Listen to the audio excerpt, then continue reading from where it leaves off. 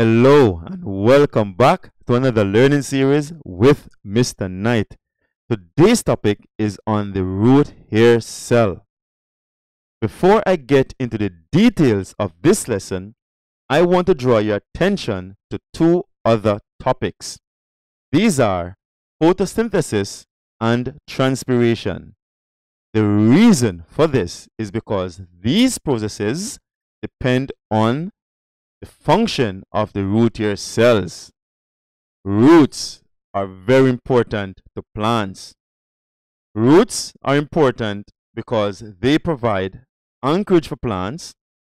They also absorb water and mineral salts. If we should zoom into a root, what you'll find is some smaller structures called root hairs. If we should zoom into one of these root hair, what we will find are some very unique cells called root hair cells. This is representing a root hair cell. And just like any other cells within the plant, a root hair cell contains a nucleus. There is a cytoplasm. There is a large vacuole, which I will be discussing later. There is a cell wall. There is a cell membrane and many mitochondria, which I'll also be discussing later. Now, the main function of a root hair cell is to absorb water and mineral salts. A point to note that even though they are absorbed in the same direction from the outside to the inside, they are absorbed differently.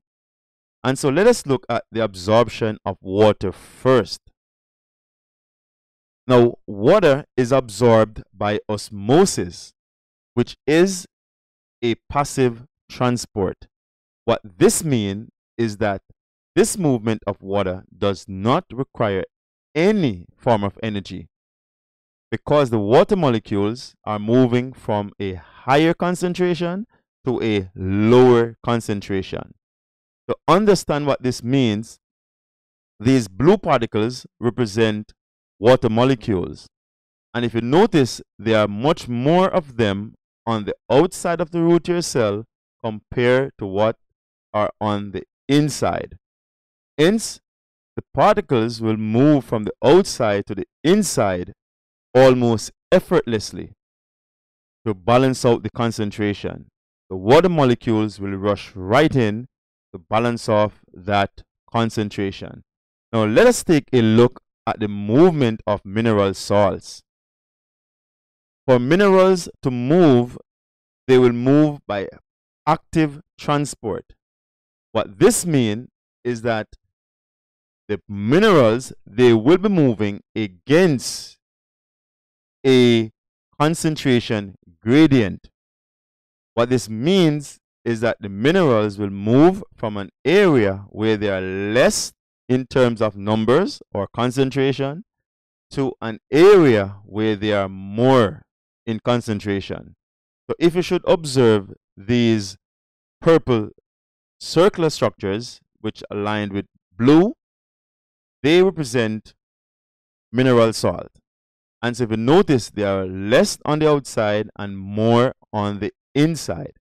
Hence, these particles will move against the concentration gradient and rush from outside to the inside. A point to note that because they're going against the concentration gradient, there's some energy requirement. So let's zoom into this to see how this works. Now, for active transport to take place, there are some special proteins called transport proteins. These proteins will require energy to carry out their action because movement is involved. And so if you notice the dark blue lines, they represent the cell wall and cell membrane of the root hair cell. Because the particles of the minerals are more on the inside than comparing to the outside, the concentration gradient under normal circumstances will be from the inside of a root hair cell to the outside.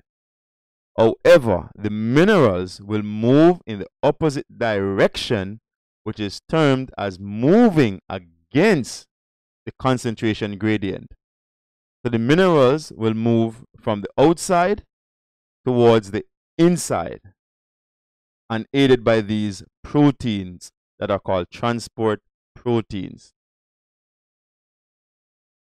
So now let's look now further at what is happening to these particles as they move inside of the root hair cells.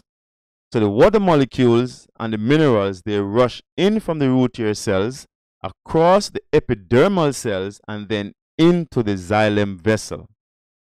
Point to note that substances only move upwards in the xylem vessel. In other words, they only move in one direction.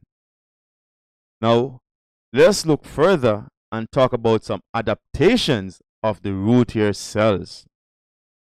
One, the walls, they are very thin for easy diffusion. They have large surface area for efficient absorption. They have large vacuoles to store large quantities of water. There are many mitochondria to provide energy for active transport, as I mentioned, to those transport proteins. Last, they contain transport proteins to take in specific mineral ions. And now we are at the end of the lesson, and I'm looking forward to see you in other lesson. Stay safe until we meet again.